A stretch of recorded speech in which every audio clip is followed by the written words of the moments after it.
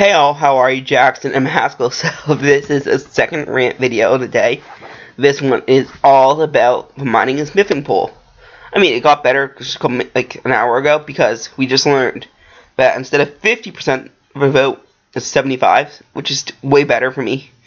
Because 50 is not really a majority of the community. You want 75. That's 75% of the Runescape 3 community.